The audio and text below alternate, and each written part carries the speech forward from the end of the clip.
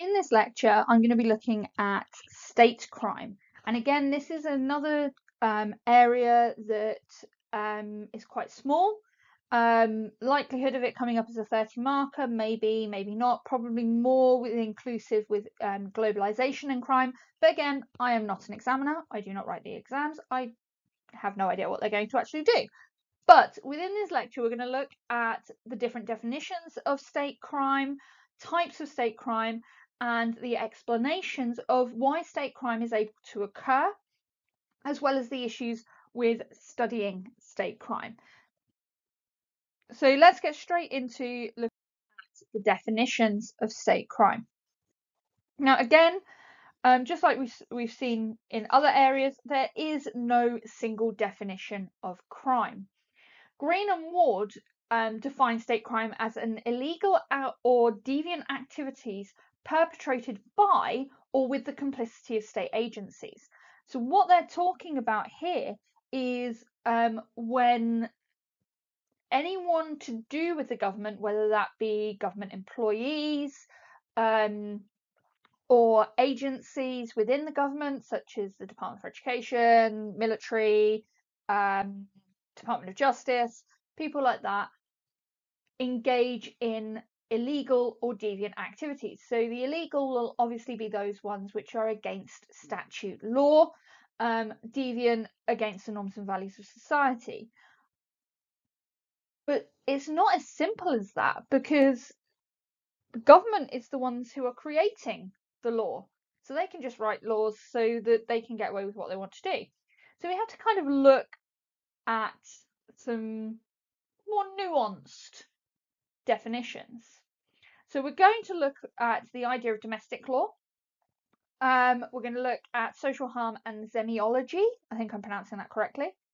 We'll look at international law, and we'll look at human rights. Now, again, there is going to be a lot of new terminology within this lecture, and there are a lot of wonderfully named sociologists that we're going to discuss.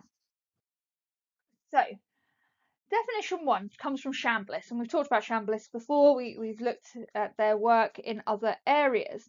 But when it comes to state law, Chambliss says that a state law is acts defined by law as criminal but committed by state officials in pursuit of their jobs as representatives of the state. So this goes beyond what Green and Ward was saying by being more specific in the sense of it's anyone who is a state official, so that is essentially anyone who's employed by the government, who breaks the law in the role of state official. So they're doing it as part of their job as a state official, not as a private individual. So an example here would be the MP's expenses scandal, which I guess is still slightly ongoing when you look at some of the expenses that MPs are currently claiming for. But this wasn't a private criminal act, because they were doing it within their role as an MP, and it was part of their job, or a benefit of their job, I should say, to claim the expenses. Just people went a little bit too far with it, and probably still are, considering their wage.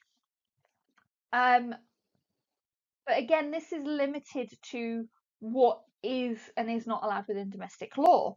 So Michalowski talks more about the harm caused by state crimes in what's the study of semiology. And Michalowski says that state crime includes illegal acts, but also legally permissible acts whose consequences are similar to those of illegal acts in the harm that they cause. So we're not looking necessarily at what is being done, more the impact of what is being done. And we can use the example of the austerity policies in the UK for this. So the policies that government have put in place to save money has had quite a significant impact in terms of the harm that it's caused the people of the UK. We've seen a decline in public services. people who are unable to afford the basics, who have to jump through 10 million hoops in order to get benefits to support them when they're rightfully entitled to them. So these policies are, under Michalowski's definition, would be considered a state crime, because although the government isn't doing anything technically illegal, the policies that they're putting in place are causing harm to the level of something that would be considered illegal. Okay. You've then got, the next one is Roth and Mullins, who look at state crime in the definition of international law. Now, international law is a bit of a weird one, because there isn't a single body who determines international law. It's not the same sort of law as you would have on a domestic level. It's more agreements between nations regarding what is and is not acceptable. So countries can choose to opt in or opt out as they see fit. Now, we do have international bodies such as the United Nations, NATO, EU, etc., who kind of monitor these agreements.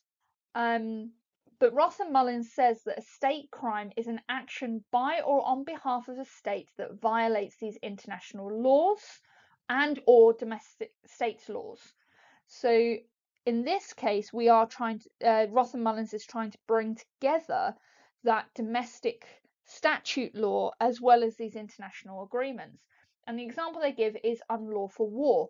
For example, the Gulf War in the 1990s, where it has come to light that the reason that people went to, or countries went to war in the Gulf against Saddam Hussein, was based on falsified reports of weapons of mass destruction. And who was complicit in that, whether it was the US on their own or whether it was the US with the United Kingdom, that's still up for debate. But this definition kind of tries to bring together both the domestic and the international element of state crime. The third one comes from Schrödinger, lovely sociologist names, who says that state crime is any violation of people's basic human rights by the state or their agents. Now, again, those agents could be the military, police, officials within government, except as we've talked about before. And this is all based around the United Nations Declaration of Human Rights, which was written in 1948. Now, this may seem like a really good way of defining state law, but not every country has signed up to the Declaration of Human Rights. So therefore, you can't hold a country accountable to a standard that they have not signed up to themselves. For example, the United States. Their first lady was instrumental, Eleanor Roosevelt was instrumental in writing the United Nations Declaration of Human Rights. However, as a country, the United States never agreed to it. They said that they didn't need the Declaration of Human Rights because they had their constitution, which already enshrined the rights within the Declaration within their rights in the Constitution. I'm not a constitutional historian or lawyer, so I cannot say how accurate and truthful that is. But there are lots of other countries who are not signed up to the United Nations Declaration of Human Rights, so therefore holding them to account on this standard perhaps isn't the best way to define state crime. Now, as we've said, having 5 definitions of state crime makes it very difficult to enforce any act as a form of state crime. And we'll come on to how states get around this later on in the lecture. Let's first look at types of state crime. So here this is the work of Eugene McLaughlin, who kind of grouped together different forms of state crime into 4 categories: political crimes, crimes by security and police forces, economic crimes, and social and cultural crimes. I'm going to go through these a little bit more detail now, but by using these categories, we can kind of see whether or not countries are engaging in criminal activity, with which kind of encompasses all 4 or all 5 of the definitions that we've talked about. So what do we mean by political crimes? Political crimes can be determined as corruption, censorship, and war crimes. So it kind of then subsets, if you like. With political corruption, we're talking about how governments can take various, it's not a simple that's corrupt. So it can be siphoning off of public money to their private bank accounts. I mean, we could look at that in terms of COVID and PPE contracts, and what's her name, Michelle Monaghan would be an example of that. She was given the contract for a company that didn't exist prior to COVID, and never actually gave or fulfilled the contract of workable, usable PPE. And this links into the next one: unfairly granting government contracts in return for bribes. Now, when we're talking about bribes, we're not just talking about monetary bribes. This can be bribes for position, for power, for access. Those sort of things can be also considered bribes. There is blackmail as well, in terms of give us this contract or we're going to do something negative or release some negative information about you. That is a different form of crime in and of itself. But again, through the COVID pandemic, we saw a lot of government contracts being given out to friends. There was this VIP lane that allowed certain friends of the Conservative Party to access these contracts. And a lot of these companies had never done anything to do with PPE prior to COVID. So there was obviously the kind of dodginess going on there as well. And then you've also got electoral fraud or vote rigging. So this is something that is being discussed at the moment in terms of the need for photographic identification to vote in elections, which is excluding a large number of particularly younger voters who may not have a passport or a driving license, and the fact that older voters can use their Oyster card for ID but younger voters can't. That could be considered a sense of vote rigging. By preventing younger voters from voting, you are perhaps rigging the election. Political censorship then is when a government attempts to conceal, fake, distort or falsify information its citizens receive by suppressing or crowding out political news that the public might receive through news outlets. So this is not necessarily the kind of blacking out of letters from the military to their families that we saw during World War II, although that is a form of censorship that was considered necessary for national security. What we're talking about here, is releasing information in a very calculated way, sending out false information, fake news. All of these things would be considered a form of political censorship. And then we get to war crimes. So there are 2 types of war crimes: illegal war, which we've already discussed. So this is not in self-defense or declared by the UN. And crimes committed during war, such as the Abu Ghraib prison crimes and bombing of civilians, or the bombing of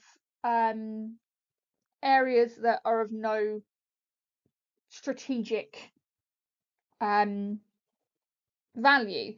So with war crimes, these are more prosecutable than perhaps censorship or political corruption, because we do have the International War Crimes Tribunal in The Hague, which came out of the Nuremberg trials and the Tokyo trials post World War II.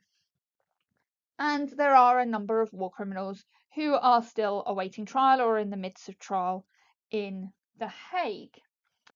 The next type of state crime is crimes by security or police forces, and these can be subsetted into 4 sections: genocide, torture, imprisonment without trial, and the disappearance of dissidents.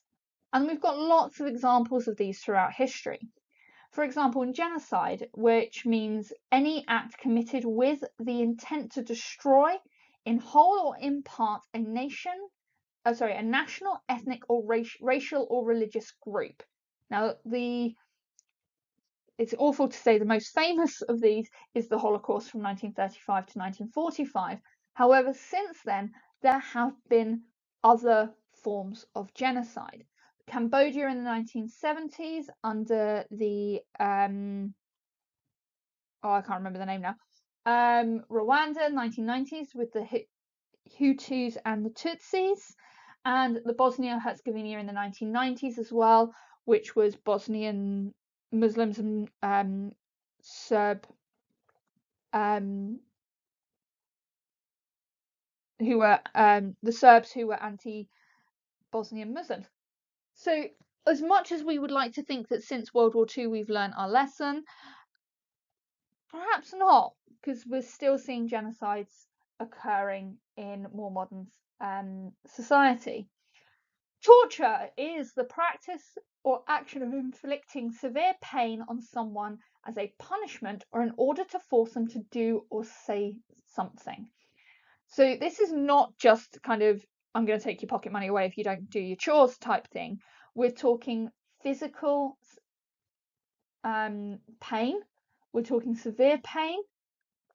We're talking permanent damage. So this was seen in Guantanamo Bay with waterboarding, Operation Demetrius in Ulster in Ireland during the Northern Ireland Troubles pre-1997, where they used sensory deprivation to try and get suspected terrorists, IRA members, to talk. We've seen it in many places where it's not necessarily beating of somebody, it can be psychological torture, such as sensory deprivation. Being sat in a dark, cold room with no noise, no interaction is torturous. I know it sounds like bliss at times, but no, it is a form of torture. Not allowing somebody to sleep is a form of torture that is used by governments. Imprisonment without trial. Detained in a prison or psychiatric facility without knowledge of why or for how long. Now, in the US, and this links back to Guantanamo Bay, citizens could be held on suspicion of terrorism indefinitely.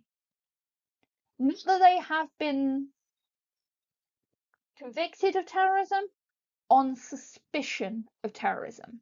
Now, the UK did try and introduce this in the after the July 7th bombings in 2005. However, it didn't get through, and we can now only, I think it's up to 4 weeks or 28 days, something like that, with court order in order to continue to gather evidence. But if there isn't enough evidence to convict at the end of that time, they must be released. There are still people in Guantanamo Bay under suspicion of terrorism that have never been convicted. They've never been had enough evidence to convict them. So they're there under suspicion of terrorism. And there have been cases of people who were there, who have been in Guantanamo Bay, it later turned out that they just happened to share the same name of a suspected terrorist, and they in fact were nothing to do with that terrorist or terrorist organization. And the final one is the disappearance of dissidents. Now, political dissidents refers to any person who is speaking up against the government. Excuse me. Or policies against government. So dissident, it means to show dissatisfaction with the government or in opposition to government policies. Now, we don't have exact figures for this, and again, we'll look at how governments get around this later in the lecture. But there are rumours of this happening in China, in Russia, and in Saudi Arabia, where people will suddenly just not be around. Economic crimes. So there are two versions here, two types of economic crime. The first is violations of health and safety laws, where governments knowingly allow health and safety breaches in public services in order to save money or create profit. So we've seen this, we've talked about Chernobyl nuclear disaster previously. It was a government-run nuclear power plant, but in order to get it up and running quicker, people were not trained properly, systems were not implemented properly, which eventually led to the disaster. Flint, Michigan, we've got water contamination, where the government knowingly knew that this water was undrinkable to the point that people could set fire to what was coming out of their taps, and have done nothing about it. And Flint, Michigan is still fighting to this day for cleanup. And the Challenger space shuttle. So this was the government had been told of possible issues with certain parts of the shuttle, that in certain weather conditions, if they tried to launch, it would lead to an explosion. They ignored this, and NASA is a government agency, so this was why it comes under a state crime. The Challenger shuttle launched under these conditions. A bracket or something on the shuttle broke, and as they were launching, the shuttle exploded. Okay. The second type is economic policies which cause harm to the citizenry. So these are policies which government knows will lead harm to the citizens of their country, but implement them anyway. And again, here we can talk about austerity and the fact that the government has been told multiple times by multiple different international agencies and charities and fiscal think tanks that their policies are causing a problem, yet they still implemented them. And then finally, we get to the social and cultural crimes. So if we deal with the social first, this includes institutional racism. And we've already talked about this in terms of ethnicity and crime, but police forces targeting certain groups in society. But we can also link it into things like education with ethnocentric curriculum, where the state agencies, the Department for Education, the Department for Justice, the military, and all of these agencies have policies and procedures which are institutionally racist. When it comes to cultural crimes, we're talking about the destruction of indigenous and native culture and heritage. And this could be physical destruction, such as the ISIS destruction of churches and shrines in Mosul, and the US destruction of native Indian sites and lands, or it could be through symbolic violence, where we've seen indigenous children who are taken from their families and put in institutions to be raised in a more culturally acceptable manner, And these schools have been proven time and time again to have been horrific places, causing deaths of young children, PTSD in survivors. They were awful. And these were ways of essentially trying to get rid of this this indigenous culture and their indigenous heritage by forced assimilation. So, why does state crime occur? So there are three main theories explaining the existence of state crime: integrated theory, modernity, and social conditions. Some of this will link back to our theories of crime and deviance that we did earlier in the unit, but they take it that step further in terms of state crime. So the first one is Green and Ward's integrated theory, and this theory suggests that state crime arises from similar circumstances that we see in blue collar, white collar corporate crime. And by looking at these three features and how they interconnect, we can see how state crime comes around. So it's opportunity, motivation, and failures of control.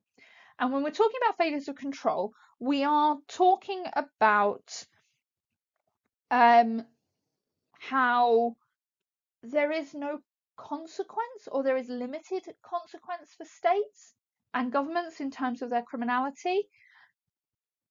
Opportunity, there's a means and there's a way. And motivation, usually some form of financial reward. We are in a capitalist society after all. So where governments that motivation of offenders is a bit more looking at the individuals rather than the agencies, but it is the incorporation of these three elements that have led to state crime being occurred. So it's not dissimilar to what we've talked about in terms of individual criminality. Zygmunt Bauman, I love his name, says that it's the fact that we're in modern society and the features of modernity that have led to allowing state crime to be possible. So he talks about the division of labour and the fact that no one is fully responsible of anything. We're all responsible for our own individual parts of the bigger machine. And because we're able to do that, or because of that, you are able to extricate yourself from responsibility. It's not my fault, I was just doing my bit. Which then, because you've kind of boxed up, because I can't say that other word, boxed up different elements of state responsibility, no one part is responsible. Bureaucratization, normalization of the act by making it repetitive and routine, dehumanization of the victim. And this links in back to that division of labour.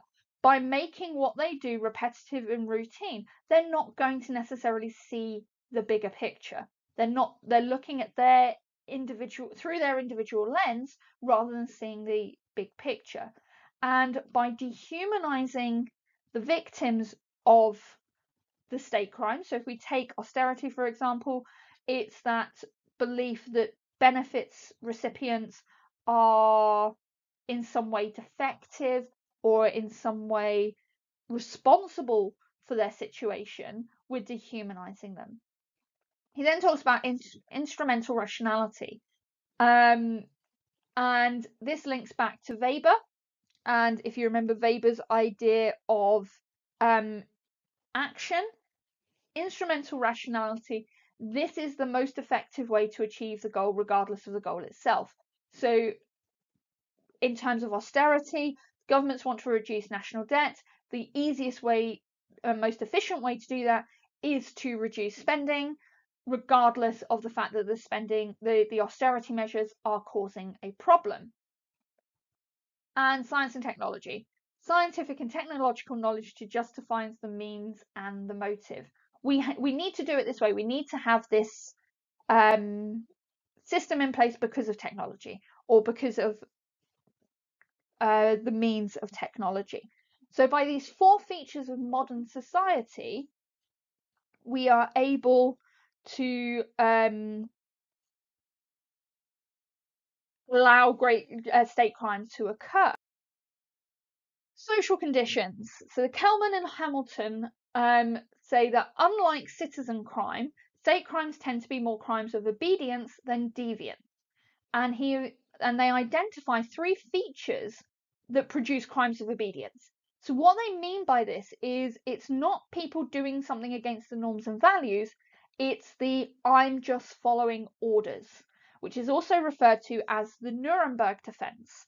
So post World War II, Nazi prisoners of war who were standing trial for the Holocaust, their defense became, I was just following orders. I was just doing what my superiors told me to do. And this was able to happen because you've got these 3 elements: authorization, routinization, and dehumanization.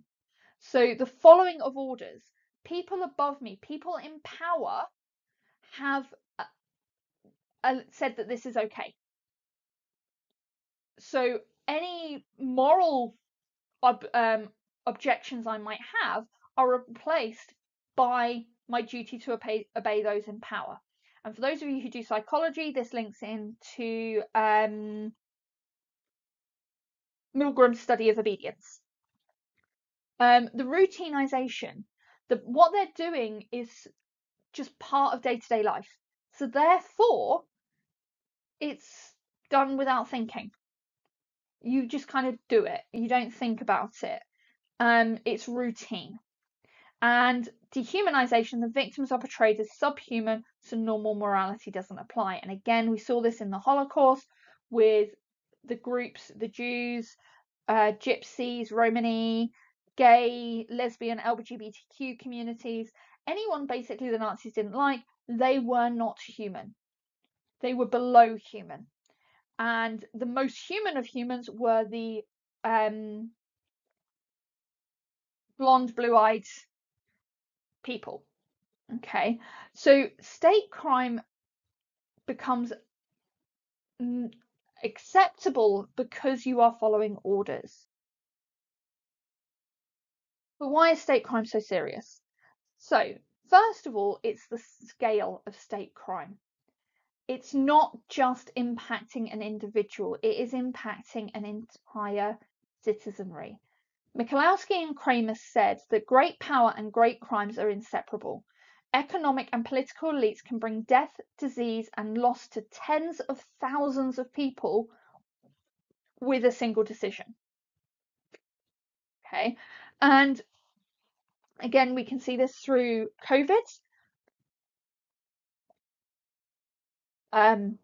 where decisions that were made by government led to thousands of people dying of COVID. So we're not talking about small scale, it's impacting 1, 2, 5 people. We're talking about tens of thousands, even millions of people. So state crime could, under a semiology definition, is one of the most serious forms of crime because of the amount of harm that is being caused. The other problem we've got is that, or seriousness, is the fact that the state is the source of law. It's the states who creates the law. The government is the one who writes the law. So they have the power to conceal their crimes, make them harder to detect, and actually change the law to benefit what they're doing. The concept of national sovereignty means that it's difficult for international bodies to intervene. As I said earlier, we have international bodies such as the UN who are essentially a monitoring body because states can choose to be members or not. They don't have any tangible power. They can't just step in or hold a government to account. there are processes in place. And an example of this is Russia. Whenever the UN have done things or tried to hold sanctions against Russia for their actions, they just left. In which case there was very little the UN could do. And because of this nature of state crime coming from governments, they are able to manipulate people into thinking that they're not doing anything wrong, and this culture of denial. So with the 24-hour news cycle and human rights movements and all of this, states have had to become better at hiding and justifying their crimes. Cohen talks about this spiral of state denial, and this is a brilliant example of this would be Partygate. And the crime, it's not quite at state level, but it is a state crime. Initially, it was kind of like, no, they didn't happen. The parties didn't happen. Then it was kind of, when the evidence came out from photographs and things like that, it was then, okay, it did happen, but it wasn't a party. It wasn't a social gathering. It was a work event. And then when more evidence came out, it then became, okay, yeah, okay, we were having a social gathering, but because of the nature of the situation we're in, we needed some stress relief. We needed to do this. So Cohen's spiral of denial is a case of almost gaslighting people into believing what they want you to believe. And this links into Matza and Sykes' neutralization theory. Justification of the act through denial of the victim. So again, we go back to Partygate. We weren't hurting anybody. Denial of the injury. Yeah, but we're different to you. Denial of responsibility. Not our fault. Condemning the condemners, but you did it anyway. You did it as well. And appealing to a higher loyalty. We are trying to run a country during a pandemic. Give us a break.